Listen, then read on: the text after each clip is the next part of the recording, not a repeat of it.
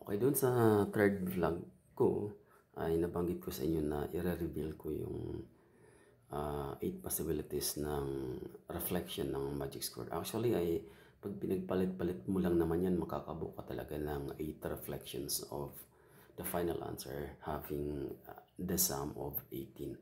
Pero ito ang mas maganda. Magbibigay ako ng mga halimbawa na mas greater than 15 yung kanilang mga possible answers. So, unahin ko muna yung sagot na 15. Tingnan natin kung gaano kabilis natin ginagawa yan pag alam na po natin yung process.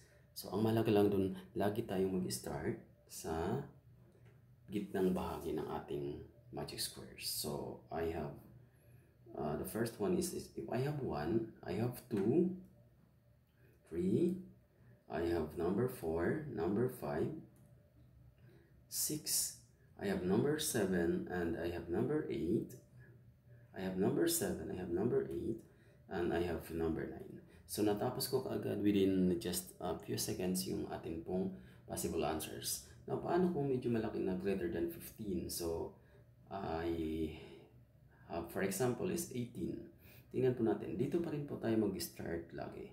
Since 18 po tayo, so we have add 1. So, magiging ang gagamitin ko dito as number 2. Of course, consecutive po yun, magkakasunod-sunod na number lang. Ang lalabas po nun is exactly equivalent to 18. So, diagonal, count to 3. I have 8, I have 3, I have 4, I have number 5, number 6, number 7, number 8, number 9, and I have number 10. In short, if we add this horizontally, meron tayo ditong sagot na 18. Sa kanilang lahat, 18, 18, and 18. If we add this also vertically, so we have 18, 18, and 18. Diagonally, we have 18 and also 18. Next, let us have another example. How about if I want at least 24? So, mag-start po ako dito muli sa gitnang bahagi, sa pinakataas. I needed 3. So, we have 3.